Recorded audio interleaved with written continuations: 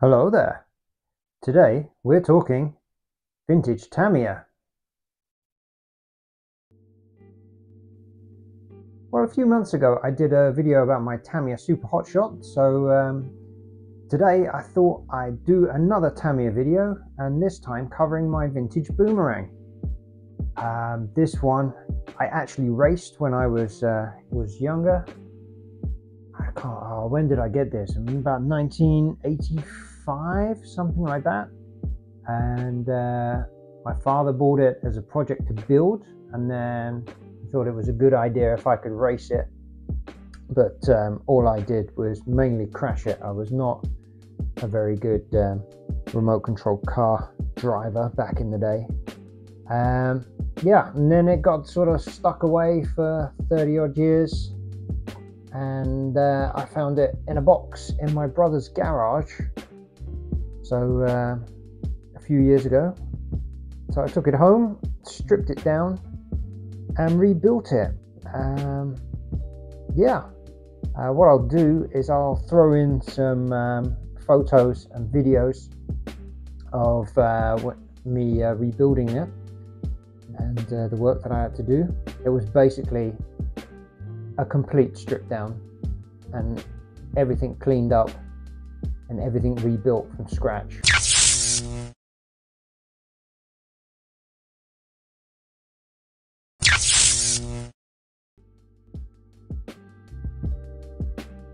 What a piece of junk!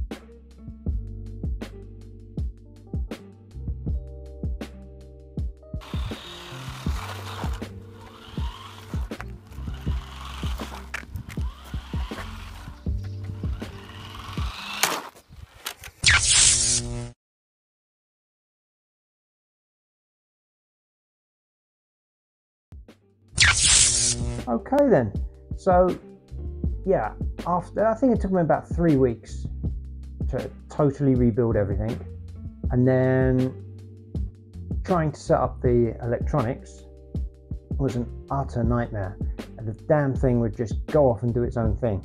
So on its first proper test run, everything was going fine, and then it crashed into a dustbin because it just went completely out of control. And of course, then in crashing into a dustbin, it smashed one of the front wheels completely off. That broke the uprights, that broke the suspension arms. So I had to replace quite a few bits. Luckily, you could still get them on eBay, and for a fair price actually. But then I rebuilt the thing again, tried it again, and crashed it again. So after that run, I decided that's enough. I'm not going to run it anymore. I'll clean it up again and just it can be a shelf princess. What I did do, this was back in 2017, is that was when they re-released the Boomerang. So I went out and bought the 2017 re-released Boomerang, which is also where I got that artwork from. Unfortunately, my re-released Boomerang is in the UK at the moment, so I can't show that, but I'm hoping to get it back maybe this year, end of this year, beginning of next year, in which case then I'll make a video about that one. Okay, so let's have a closer look at this thing. These wheels are from the re-release. The original wheels that I had went yellow and cracked, and the tires had completely disintegrated. The ones I've put on my re-release ones are obviously different because the original ones are on here.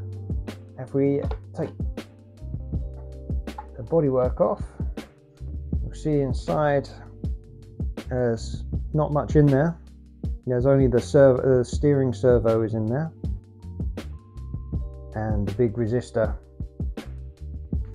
on top there. All old electronics. I have the original hopped up motor in there, the Le Mans 600 something, 6003, which was quite a nice hopped up motor for the time, and it had a 17-tooth pinion gear on it, which made it really quick down the straights, but really terrible for initial acceleration when you really needed it coming out of the corners or the beginning of the race. But then my father set it all up. I was only 8 years old, I think, when I was racing this thing, so setting the gearbox up was a little bit above my skill grade at the time. Yeah, unfortunately I did look to see if I had any photos of when this thing was new, but I don't have any anymore. What I do have is the battery cover, which conveniently fell off a moment ago. Just the original standard battery cover, but the pin I'm using now, as you can see, is this now, which, funnily enough, I have no idea what happened to the original pin. But this was what was stuck in it when I found it in the box in my brother's garage.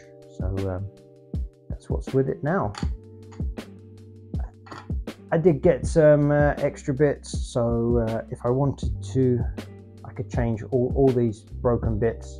But I kind of like having the vintage blue on there where it's faded in time. It's a little bit broken, but that kind of gives it character, right?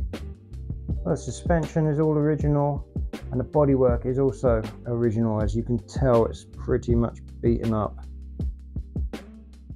You can also see, obviously, that this is black and it's not white like it was in the box art, but it's exactly the same as with the Super Hotshot. I'm not a big fan of following the box art.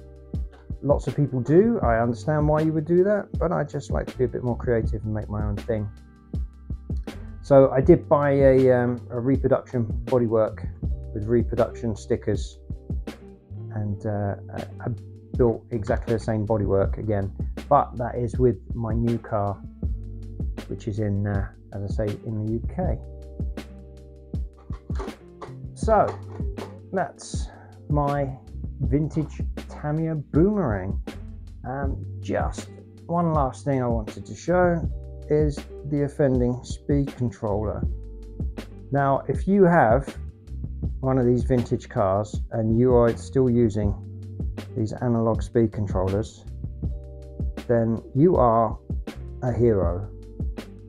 If you can get these things to work so your car doesn't crash, you are an absolute legend. I know it must all be in the length of this rod to the connection to the, it's modern day digital speed controllers just make this thing completely obsolete. But I kept it because it's pretty cool vintage electronics. Now, I hope you enjoyed this little look at my vintage boomerang. Thank you very much for watching. Like it. Make sure you like it. I hope you liked it. If you did like it, hit that like button. Don't forget to subscribe, share the video, all that kind of stuff. And I'll see you on the next one.